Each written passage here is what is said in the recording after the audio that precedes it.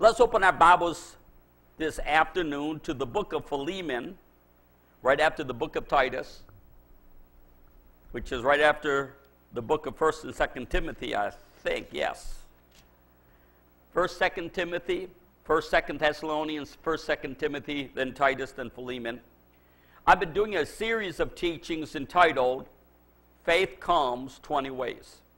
Now, actually, faith comes more than that. There's a lot of little tributaries. But I've been doing a message on each one of the ways that faith comes. So we're talking about the way that faith comes, number 16. Now, I labeled these numerically, but that doesn't mean that's the order they're in. They're not prioritized per se. It's just how faith comes.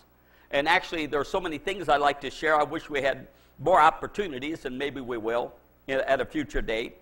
But I want you to realize, and I cannot overemphasize, the absolute, complete necessity of faith. You must have faith. Amen. All things were made by God the Father, God the Son, God the Holy Ghost by faith. They had faith in themselves. Amen. They had confidence in themselves. They said, if we deny him, he cannot deny himself.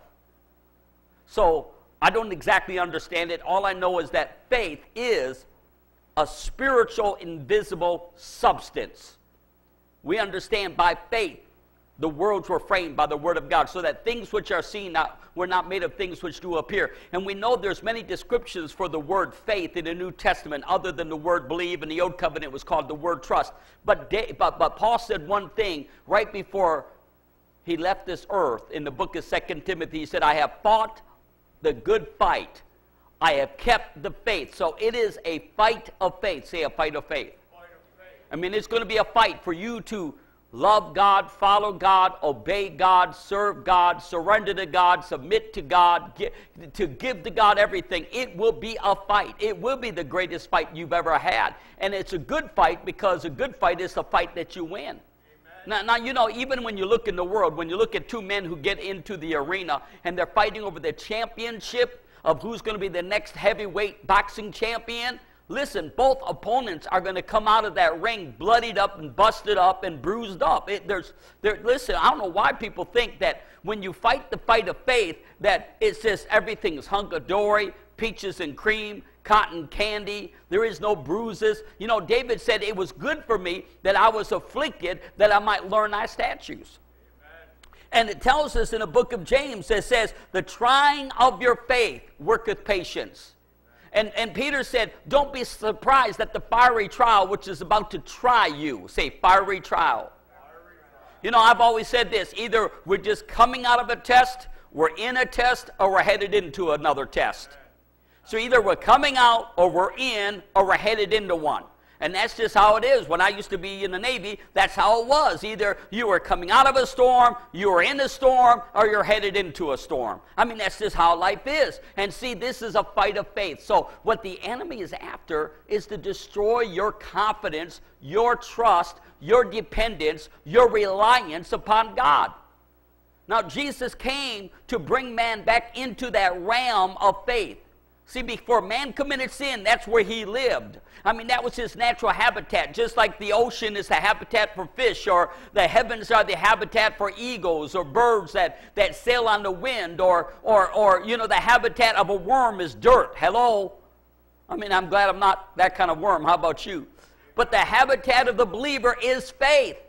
Now, the habitat for those who don't know Christ, who aren't walking with Christ, who aren't believing Christ, who ain't trusting Christ, it says the way of the sinner is hard. That's the realm of unbelief, where you don't trust God, you don't depend upon God, you don't rely upon God, you don't look to God, you don't cast your cares upon him, you don't follow him. I mean, the way that sin is pleasure for a season, but then comes forth death. So you and I, we have to fight to get back to where we belong, like the salmon when it begins to go up the river to get back where it hatched. We've got to fight to get back where we belong. And your feelings and your emotions and your circumstances and your neighbors and your in-laws or outlaws, I mean, everything in life is going to disagree with you getting to where you need to be spiritually. And the only way to apprehend that is by faith. So we're going to talk about another way that faith comes. And And this one, we're going to have to kind of do a little bit of digging because it's a little bit of a mystery, but I can prove it to you as we look at it there in chapter 3, in Philemon chapter 1, excuse me, Philemon chapter 3 in verse 4. No, that's what. See, I got my chapter covered up. There is no chapter. I'm going, what is going on here? So, there is no chapter 3. It's just chapter 1. I'm going, Father, I know better than that. What happened? Did you give us some extra chapters? I thought, man, I didn't read that yet. Look there in verse 4. I thank my God making mention of the always in my prayers. Listen, hearing of thy love and what? Faith. Notice that it's so important. We got to have love and faith. As a matter of fact, in the book of 1 Corinthians chapter 13, it says, now abideth faith, hope, and love. So we got to have faith, hope, and love. And the greatest of these is love. But notice, you got to, but can I tell you this? Did you know before you ever had love, you had faith? Because you had to have faith in Christ. And once you accepted Christ, then the love of God was shed abroad in our heart by the Holy Ghost that was given unto us. And so you had to have faith. But now that you've got faith, it needs to be motivated, and we need to be led and guided by compassion or by love. And it says, faith which worketh by love, and it says, the love of Christ constraineth us. So it says, listen to this, it says, hearing of thy love and faith which thou hast towards who? The Lord Jesus. First of all, our faith and our love. Notice, faith and love is directed to Jesus Christ, and then it's directed to our fellow brothers and sisters in Christ. Amen. So the very first thing it says, if you don't love your brother whom you have seen, how can you love God whom you have not seen? So if I really love God, I will love you, even if you're a stinker, even if you're not nice, even if you're rude, even if you're not sociable. Some people are not sociable. I will still love you because Christ is at work in me, because faith, how many know it takes faith to love some people? Hello, it does. It takes faith to love some people. Don't look around. It says, hearing of thy love and faith, which thou hast towards the Lord Jesus and towards all saints, that the communication of thy faith, the communication of thy faith. Now let me read this, and then I kind of want to unscramble this a little bit, because you'd have to really look at this in the Greek, and a lot of translations don't even translate this correctly. It's an amazing set of scriptures, awesome. That the communication of thy faith may become effectual by the acknowledging, say by the acknowledging, of every good thing which is in you in Christ Jesus. Actually, the King James is probably one of the closest translations to this particular set of scriptures. So he says this, Paul said, by the Spirit of God, that the communication of thy faith may become effectual by the acknowledging of every good thing which is in you in Christ Jesus. Now, how many know what the word acknowledgement means? Acknowledgement means when you admit or declare something that is true. Correct? Amen. So, when somebody says something to you, like, oh, you got blue eyes. Yeah, I do have blue eyes. Oh, you're pretty smart, aren't you? Yeah, I'm pretty smart. Huh? For in other words, somebody said something to you that is obvious, and you acknowledge it.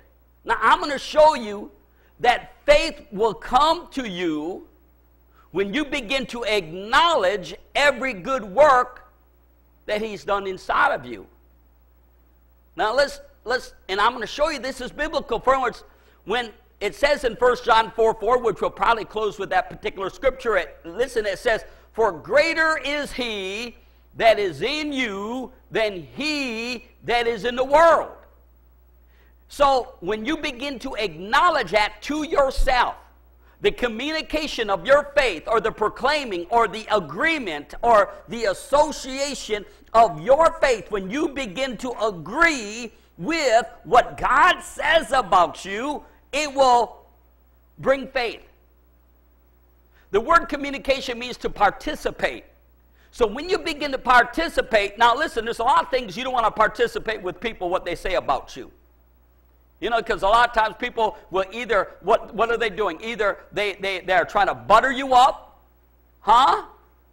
or they're trying to tear you down. So we're not talking about people here. We're talking about God. There's things that God has said about you that is true. Then there's other things that God wants you to be, but you are not. Now, this is the problem, and it's what we call the word of faith movement. A lot of people are trying to say there's something they're really not. For instance, people are saying, I'm righteous in Christ, but yet they're living like the devil. So that, I'm going to show you that statement is not right. You can't just say, praise God, I'm holy. Holiness is not a statement of faith. You can't just say, I'm holy. Now, you can say, Lord, make me holy, but you got to be holy. Because if you were just automatically holy, then how comes the Bible tells us that be ye holy as he is holy? Correct? Now, we know Christ lives in us. How? By faith. I'm going to unscramble this egg, Pastor Mike. Because, I mean, we didn't have, because I've been in this thing for almost 40 years, and I've heard a lot of phony baloney, a lot of shallow teaching, a lot of misunderstanding. So people say, praise God, I'm the righteousness of God in Christ Jesus. Well, you're not the one we want to ask about that. Are you living right? We want to ask your family. We want to ask those around you.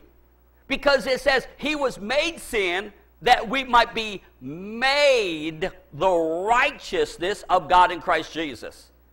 We got to be made into his right. Or for words, we got to begin to remember, he leads us in paths of righteousness for his name's sake. So if I'm just automatically righteous, right? Now, I agree when you say, Jesus, come on my heart, I repent of my sins, forgive me. You are righteous at that moment. For in other words, you are in right standing. But you're going to go on out, and what are you going to do? So if I'm out here and I'm committing adultery, I'm lying, I'm stealing, I'm cheating, I'm ignorant, I'm ugly, I'm nasty, I'm mean.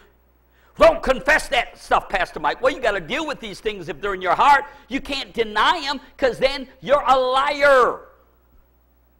You say, man, I'm so sweet, I'm so nice, I'm so understanding, and you got people standing behind you and going, shaking their head, no, they're not, no, they're not. And they turn around and they go, because you're intimidating them, you're a liar.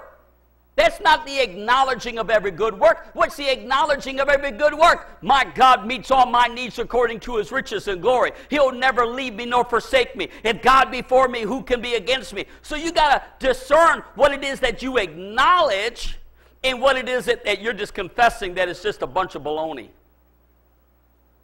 Y'all with me still? So, listen. I've got to believe. It says, for as many as received him, to them gave he power to become the sons of God. Now, when I accepted Christ Jesus, it tells us there in 1 John, it says that beloved, behold what manner of love the Father has bestowed upon us, that we should be called the sons of God.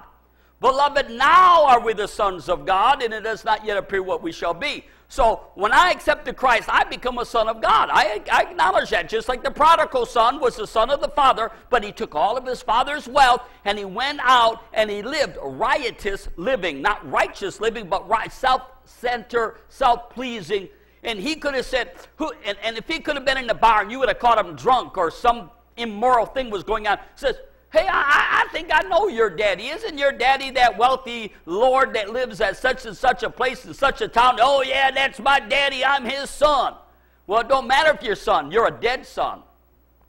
You got to repent. You got to believe. You got to come back home.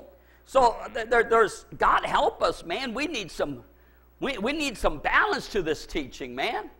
You'll hear people, I'm righteous, I'm righteous, I'm righteous, I'm righteous. And the world is saying, man, he's a thief, he's a liar, he's a backstabber, he's a gossiper. If that's righteous, I don't want nothing to do with your God. Huh? So you got to step into that righteousness. You got to possess that righteousness by faith in Christ Jesus. So it says that the communication or the participation or the sharing of your faith may become effectual. Now the word effectual means powerful. The word effectual might mean to be energized, to be quickened. That the quickening of your faith. The what? See, your faith has got to be quickened. It's got to be quickened. Remember, the same Spirit that raised Christ from the dead, if He dwells in you, He'll quicken your mortal body. He's got to quicken your faith until your faith becomes alive and active. Your faith rises up. You know, a lot of people really, they ought to have a tombstone. And people who say they know Christ and go out there and said, born again on December the 3rd, 1935, died December the 31st, 1940. And the rest of their Christianity, they were dead Christians. Their faith was alive for 5 years. And then their faith died. How you know how they live? You got to have faith that crucifies your flesh, not crucifies anybody else. See, if you got faith that wants to kill somebody in their sin, that wants to attack, that wants to belittle, that wants to put down, that wants to torment people, that is not faith. That is the devil working in you. Amen? Now, all of us have let the devil at times work in us, haven't we? But it says that, and we're in the book of Philemon, and it says, or Philemon, so how are you going to say it? Let's fillet you. It says that the communication of thy faith may become effectual by the acknowledging of, say, every good thing.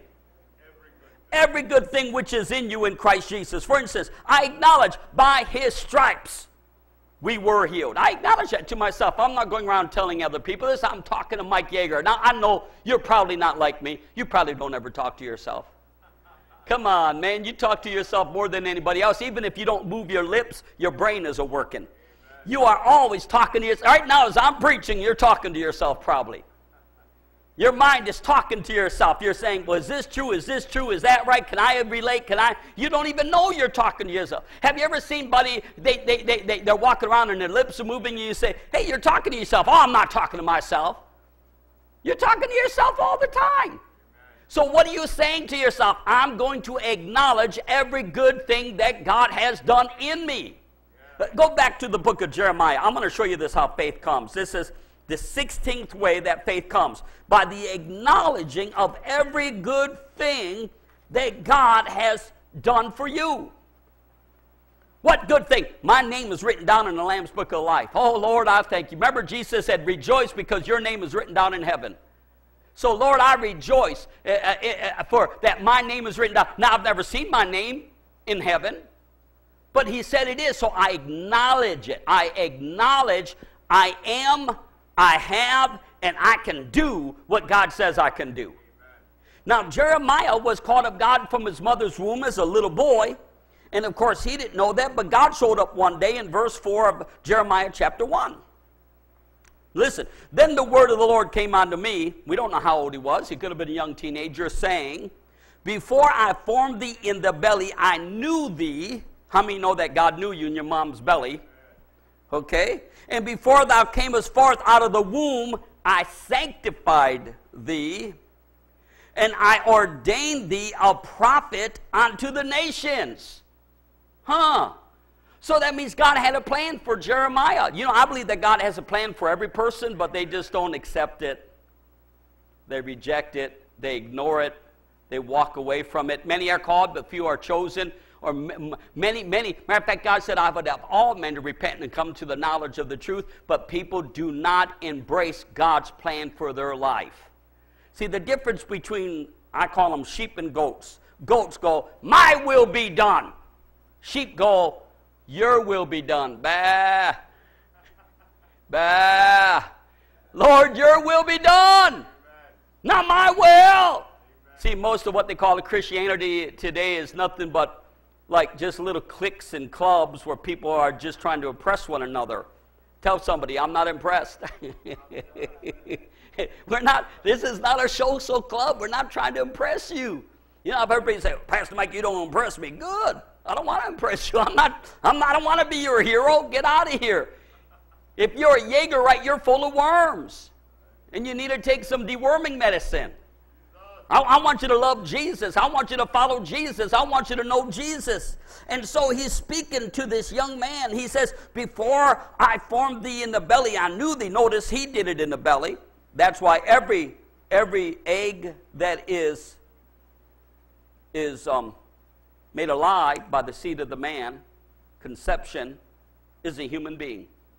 Well, they can't be a human being that small to where you got to use a microscope. It don't matter what you think. God says that's a human being. Matter of fact, before you were even formed in your mother's womb, before you were developed, I knew you.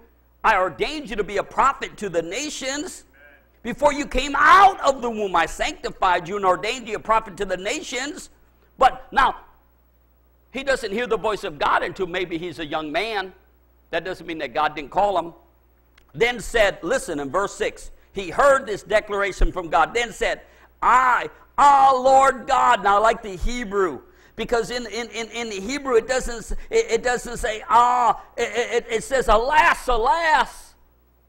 Jeremiah, he heard this call of God. He heard the voice of God. The word of the Lord came to Jeremiah. We don't know how. There's 20 different ways that God speaks to us scripturally, biblically. But somehow God spoke to him. Dream, vision, inward witness, audible voice. Don't know.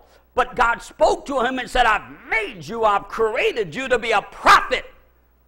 And he goes, Jeremiah hears this and he goes, he said, alas, alas, Lord God, behold, I cannot speak, for I'm a child. I can't do this. I'm just a kid. So when you hear the word of the Lord for you, your flesh would rise up and say, I can't overcome sin. I can't overcome the devil. I can't give God everything. I can't love the Lord with all my heart, soul, mind, strength, and being. And listen what God says to him in verse 7. But the Lord said unto me, unto Jeremiah, he wrote the book, say not, say that, say not. Say not, I am a child, for thou shalt go to all that I shall send thee, and whatsoever I command thee, thou shalt speak. The word of the Lord came. Now, you're going to find out, we don't have time to get into this, but you're going to find out that from that moment forward, he never argued with God again. Now, Mary, she had an angel come. Blessed art thou among women. You're going to have a child. You're going to conceive. His name is going to be Emmanuel. You're going to give birth to the Son of God himself. And Mary didn't argue. Mary says, well, how is this going to be since I know not a man? And said, the Holy Ghost is going to come upon you. And that which you conceive within your womb is going to be holy. And you know what she said then? You know what she said? From that moment forward, she never argued. She said, let it be done to me according to thy word. See, it takes faith to do that. Okay, Father, you told me to do that. I don't know how it's going to work. I don't know how it's going to happen. You told me to go here. You told me to go there. By your word, you told me, okay, God, I'm doing it. You know what? People read the book. I'm talking about people who say they know Jesus. They read the Bible, the New Testament, and they won't do what it says. There's a spirit of unbelief that has swallowed them up. And when you get swallowed up with unbelief, you get swallowed up with pride and hate and bitterness and lust and anger and fear and anxiety and worry and confusion and frustration. I don't know, none of you ever experienced any of these things. But you get swallowed up by it. Well, what are you going to do when you don't trust God, when you're not believing God? You'll get swallowed up by the world. I don't want to be swallowed up by the stinking world. He's called the liar, the thief, the devil. I don't want to get swallowed up by that. How about you? So how do I get faith to come? I acknowledge what God says is true. So I believe from that moment forward, Jeremiah began to walk around and say, I am a prophet. I am a prophet. I've been called since my mother's womb. I am sanctified. And what else did God tell him? He said, be not afraid of their faces, for I am with thee to deliver thee, saith the Lord. So he takes this promise. He says, Lord, you said you are with me to deliver me. And Lord, he's talking to himself. He's not telling anybody else this. The whole book of Jeremiah is what he's telling the nations and what God is telling him. But he doesn't show you his own personal prayer life. If you could have snuck into his own personal time of prayer, you would have heard him repeating what God said about him. Why? Because that's how faith comes. You acknowledge every good thing. Don't acknowledge what people say about you. Don't repeat what people say about you. They're not your foundation. They're not the rock you build your life on, praise God. You build your life on Jesus Christ. How do you think this place came to pass? I mean, this was nothing but a cornfield, and I had no money, and we only had 70 people in the church. How did it happen, Pastor Mike? When the Spirit of God spoke to me, he said, I want you to go over there, and I want you to put up this size of building. I don't want it to be a glamorous building because it ain't going to be around for many years. He said, and I want you to declare it. So I came over here. There was nothing here, and I began to walk the ground, and I began to acknowledge it. Lord, you told me to do this. You said this building would be here. You said that we would sit at least 800 people. Lord, and Lord, I'm just doing what you told me to do. So, Lord, I acknowledge it. I acknowledge it. I didn't get on the airwaves and blab my big mouth off. I just acknowledged it to my own heart. So what is God telling you? By his stripes you were healed. Lord, I acknowledge I'm healed by your stripes. Your word says I'm healed by your word says because I'm a tither. See, that's connected to giving to God. You supply all my needs according to your riches and glory. I'm not going to be afraid of the faces of man, for what can man do unto me? So you begin to acknowledge, if God before me, who can be against me, correct? Are you getting, is any faith coming yet? What's faith, Pastor Mike? A little bit of peace. Now, there'll be conviction too. And conviction is good, because when Daddy takes you over his lap to whip your butt, that's good. How many know you all need a good whipping? Man, I'm telling you what, a lot of people say, oh, Daddy, God just hold me in your lap and just rock me back and forth and sing Swing Low, Sweet Chariot. No, he ain't doing that, man. He takes me over his lap and goes, whap, whap, whap. I go, oh, God, I needed that. Thank you for that. Be not afraid, he said. I would deliver you. Then the Lord put forth his hand and touched my mouth.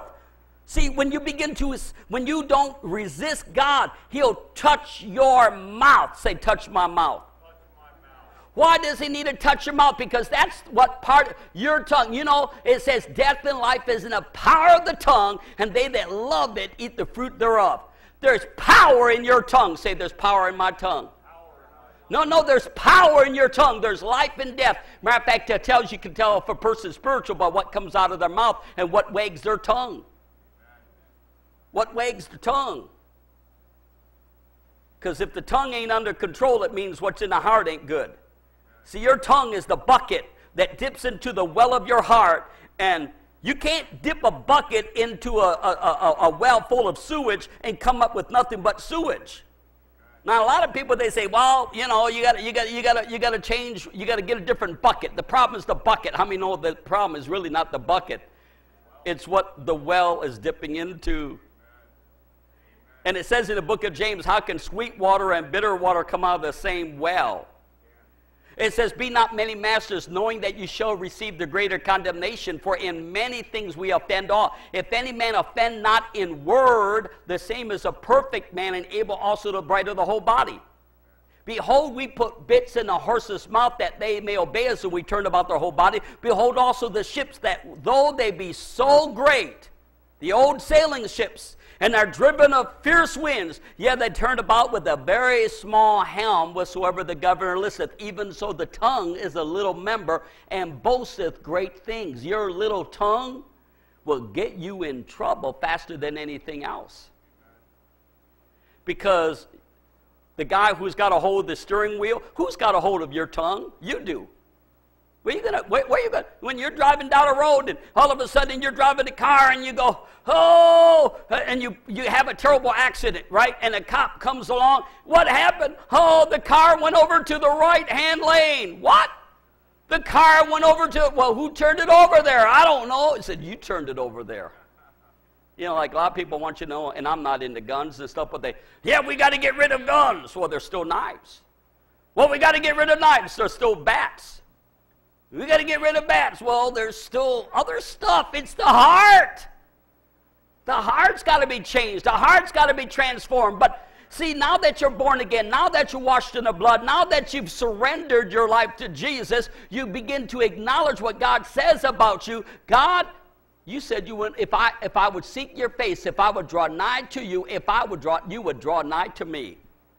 And so you begin to say what God's word says about you. Because the tongue is important. There's power in your tongue.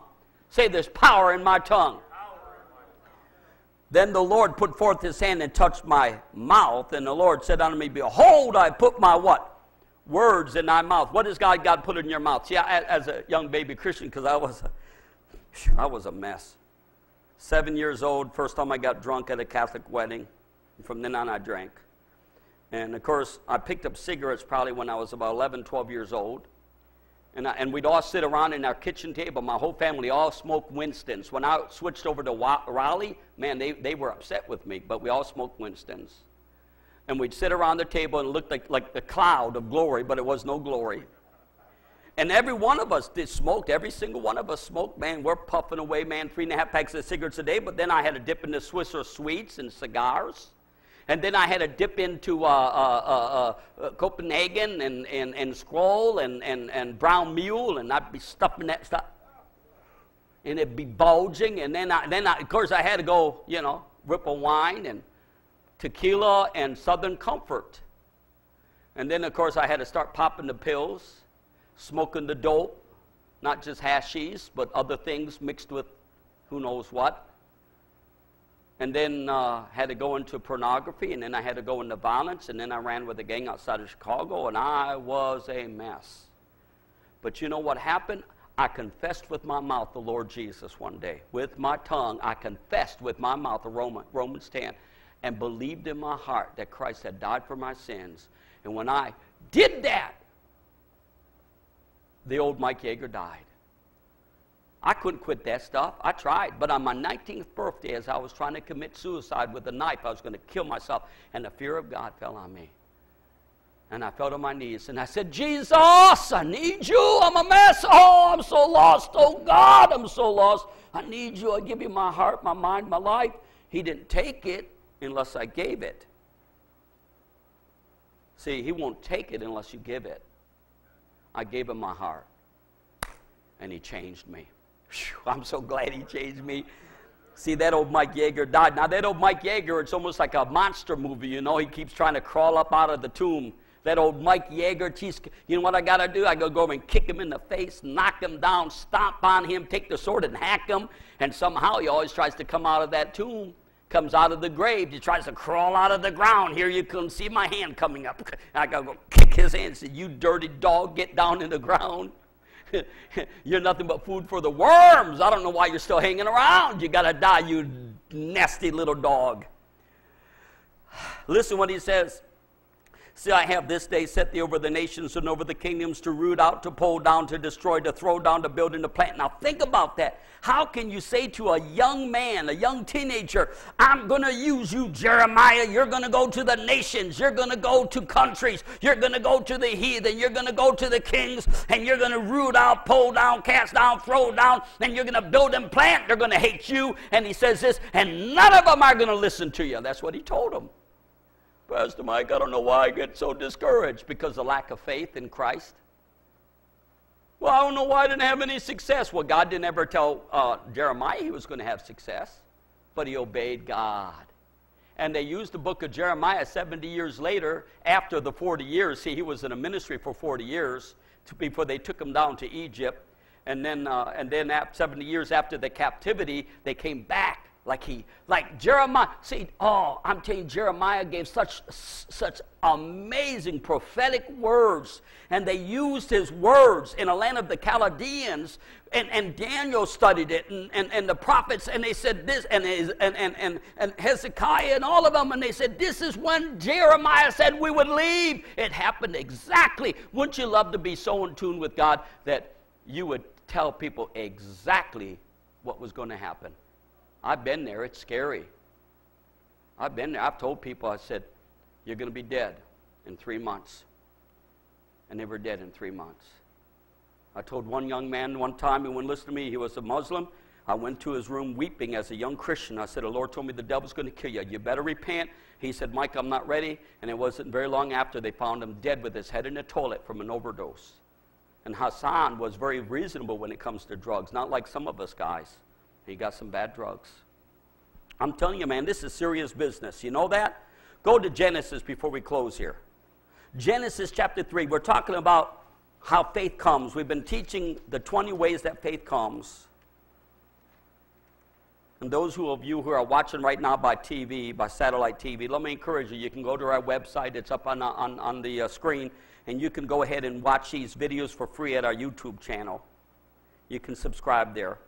But God speaks to to Abraham. God speaks to Abraham, takes him, and he says, Abraham, and actually his name was Abraham. Abraham, come out of the city of the Chaldeans. And so he obeys. Listen, what God will do is God isn't just, he's just going to give you little things to do. Say little things.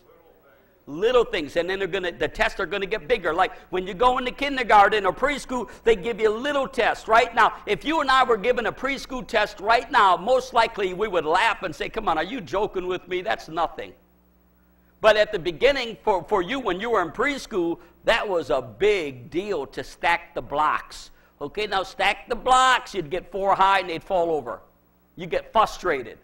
We think it's stupid now, but you know what? But so God always, he's going to give you little baby steps. How many know that? Aren't you glad that babies are not like deer or horses? You give birth to them and up, they're running. Oh, that'd be a nightmare. Oh, there you just gave birth. Can you imagine in the hospital, your wife gives birth, and you come to see your little Johnny, and they say, where's Johnny? There he goes, running down the hallway.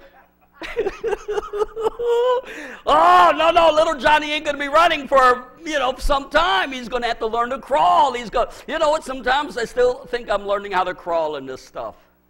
After almost 40 years, I'm a slow learner sometimes. Sometimes I still fill my diapers and suck my thumb. I know y'all don't do that. And Abraham fell on his face because God showed up. He got out of the city of the Chaldeans in verse 3 and talked with him, saying, and he's going to begin to talk to him, as for me, behold, my covenant is with thee, and thou shalt be a father of many nations. Now he has got one son called Ishmael, and Ishmael is a work of the flesh. Ishmael ain't the one, you understand. Neither shall thy name any more be called Abraham. Now listen, he said, your name ain't Abraham, singular, and this is chapter 17, verse 5. Genesis. Did I give you the chapter? Oh, okay. Okay, it's chapter 17, verse 5. My mind is in different directions here. What's going on, Pastor Mike? I am going through a tremendous trial of faith right now, and I can't share it with you. So my mind is a little bit scattered, and I won't share with you the trial of faith I'm going through. Why? Because God is big enough. God is big enough. Neither shall thy name any more be called Abraham, but thy name shall be called Abraham, for a father of many nations have I made thee. And I will make thee an exceeding fruitful, and I will make nations of thee, and kings shall come out of thee. I want you now to get a hold of this. See, his name is Abraham. That's his name. It means singular.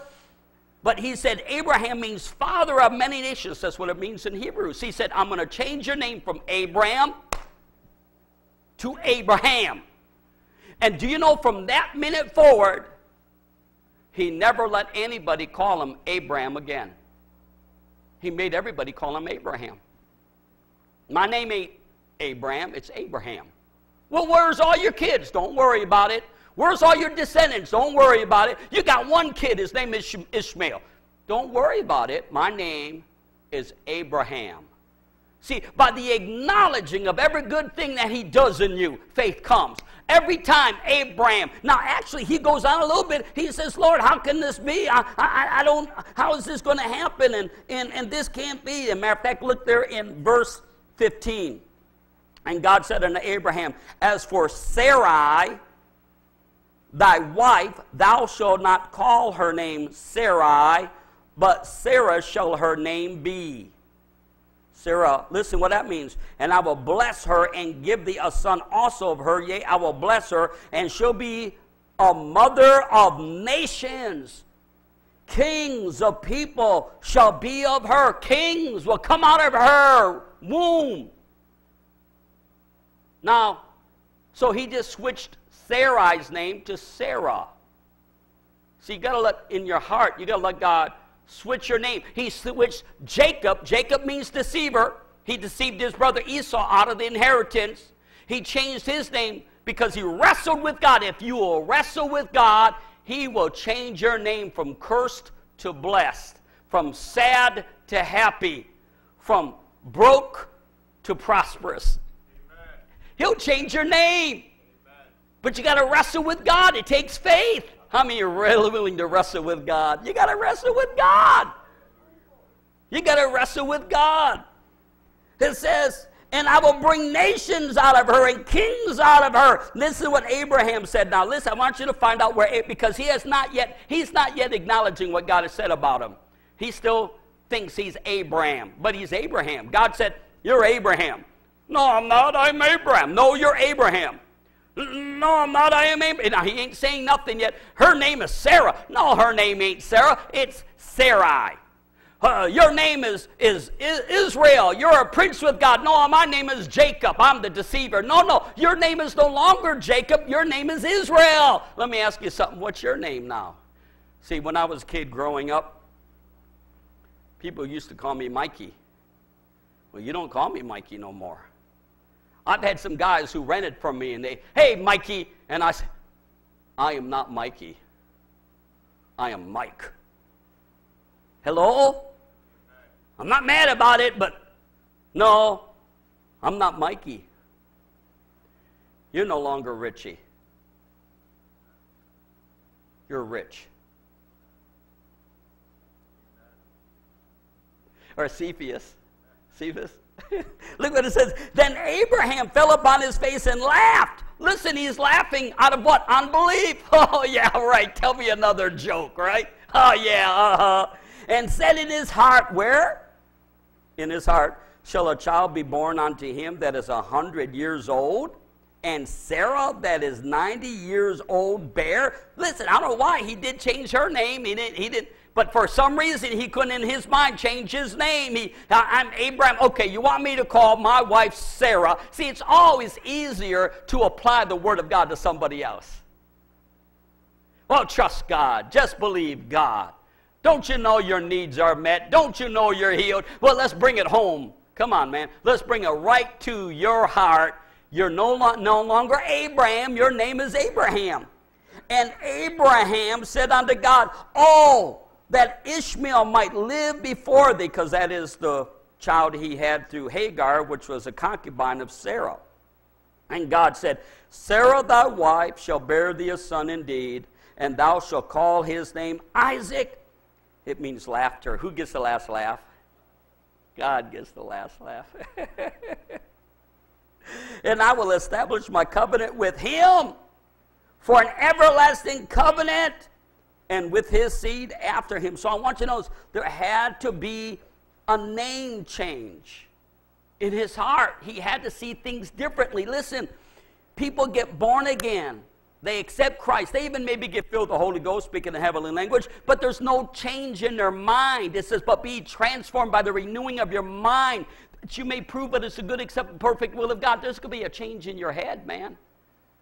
As a man thinketh, so is he. Stinking thinking's got to go.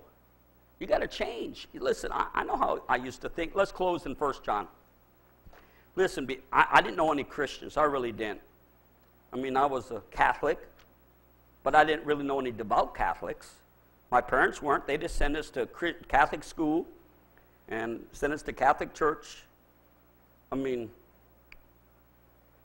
my mind was always thinking about me. My next fix, my next beer, my next puff of pot, my next car I was going to strip driving down the road. I remember one time, it ain't funny, one time we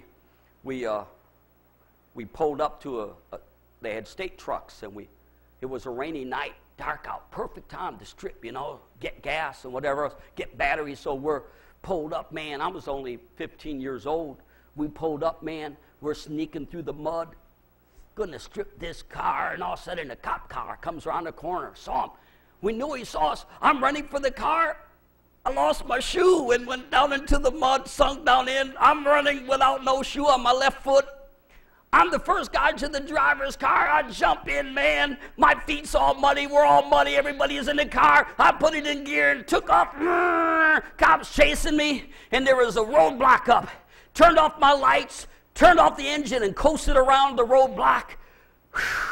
Kept my foot off the brake, and should I say, thank God the cop didn't see me? But see, that was my mindset. my mindset was, let's go out and cause some trouble. Let's go get some drugs. Let's pick up some girls. But when I got born again, something shifted inside of me. But I embraced the will of God. See, I embraced the heart of God. I embraced the nature of God. And there was a shift in my head. And I began, without nobody telling me, I began to acknowledge I was a new creature in Christ Jesus because I was seeking him. Now, as we close in 1 John, let me tell you, I'm going to give you a little bit of a dip. There's people going around saying, I'm righteous, I'm righteous, I'm righteous. Jesus made me righteous. But they're as filthy as a pig in a pen. And they're no more righteous than a pig in a pen is. But let me tell you, they're doing what King Saul did. See, remember, Samuel the prophet told King Saul, now you got to go to the Amalekites and King Agag, because they are wicked. See, the only reason God killed people in the land of Canaan, because they were wicked people. I mean, they would kill your kids, rape your kids, murder your kids. I mean, these were murderers.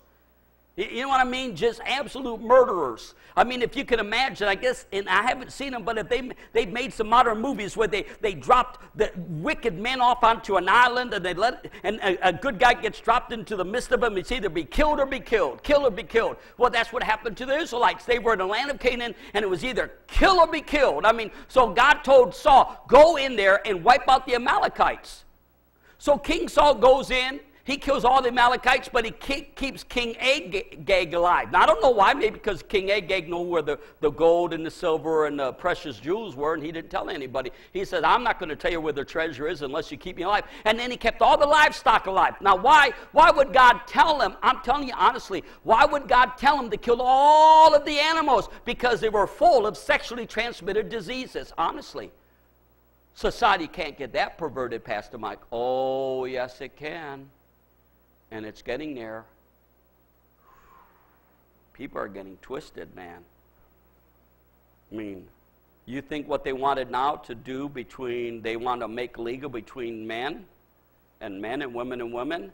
Now they're after making it legal between adults and children. And now there's another group clamoring for grown-ups and animals. Oh, yes, they are. It's the Pandora's box. Who's the one who draws the line? There ain't no God. We can do whatever makes us feel good. And it's Sodom and Gomorrah. And that's why God wiped them out. We better get our minds straight. Faith. See, when faith begins to die, the sewage of perversion begins to rise. Less faith in Christ, not faith in religion. Less faith in Christ, the deeper the darkness. More faith you have in Christ, the more joy, peace, long-suffering, gentleness, and love, and goodness, and kindness you'll have. That's what I want. How about you?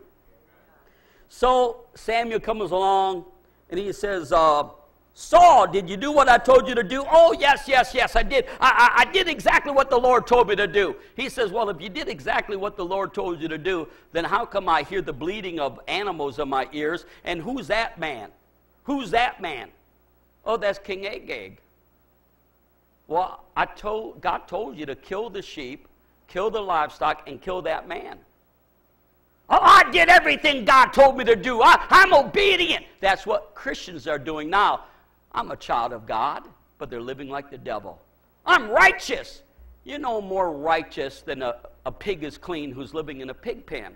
What do? Acknowledge it. See, I think if King Saul would have said, I'm guilty, you're right, I listened to the people, you're right, I should have obeyed you, he would not have lost his kingship. You know what happened to King Saul? The Bible says he committed suicide. He fell on a sword and killed himself. Before he killed himself, he went, because what did Samuel tell him? He said, disobedience is a sin of witchcraft. So, acknowledging the good works in you is not saying something that is a lie. It's you saying, Lord, for instance, I don't have to pray that God goes with me as long as I'm with him. And if I'm not with God, here's another illustration as we close here. Eli had two sons. They went to battle the Philistines. They lost. So the two sons of Eli, they go back to the temple. Well, there was no temple. It was the tabernacle. They get the Ark of the Covenant. They said, okay. So they bring the Ark of the Covenant into the camp of the Israelites, and there's a mighty shout to where the earth shakes. And the Philistines say, oh, what's going on? Oh, the God that delivered the Israelites out of the hand of Egyptians, he's coming to the camp. And they were so full of fear because they said, we can't stand against this God. But guess what happened? It says, well, we're going to be dead men anyways. Let's fight like men. Come on, we know this Israelite God is going to kill us. He's going to wipe us all out. Because remember, Jonathan and his armor bearer, they wiped out a whole army of us. But what else can we gonna do? We can't. So they attacked the Israelites. Well, lo and behold, they defeated the Israelites and captured the Ark of the Covenant. Why? Because God wasn't with them. They had a lot of shout, but no power. There's people today in the church, they have a lot of shout, but they have no power. Why? Because they're not right with God. Y'all still here? You getting anything out of this? Okay, so we do close in 1 John 4:4. Look what it says there, 1 John 4:4. Ye are of God, little children, and have overcome them. Notice the context. How come you overcome them? Because greater is he that is in you than he that is in the world. See, confession is not just because you say it. It brings reality. When you say God and you set your heart to God. Now, for other words, you don't have a wedge of gold and you don't have a Babylonian garment underneath your tent flap where God said don't have that, right? You got your tent clean. Y'all got your tent clean? You by faith clean it up, and now you're okay. But see, Achan, God told him when they surrounded Jericho, they said, now listen, Jericho's going to come falling flat down. On the seventh day, on the seventh time when you shout, boom, it came down. He said, but don't take none of the Babylonian, don't take none of the gold, it's all corrupted, don't take no garments. And he came back, dug a hole under his tent and buried it, and he got caught. And as long as he hid that, he had no power in his life. So he could have confessed all he wanted. I'm a child of God, I'm a child of God, I'm a child. No. First, I'm not saying about perfection. I'm saying the things that you know that are wrong. You acknowledge it, you repent of it, you say, now Lord, help me. And Father, thank you now by the blood of Christ, I am forgiven. And you are. The thief on the cross. Lord, remember me when you come into your kingdom. Today you'll be with me in paradise. That's how fast you can be forgiven. But now you acknowledge I'm a child of the King. Oh Lord, as far as I know, I'm living in your righteousness. You said you would never leave me and forsake me. You said if I call on to you, you would answer me and show me great and mighty things. Amen. Did you get something? Amen. Amen. Give the Lord a hand clap and a shout. Thank you, Lord. So you can stop the recording.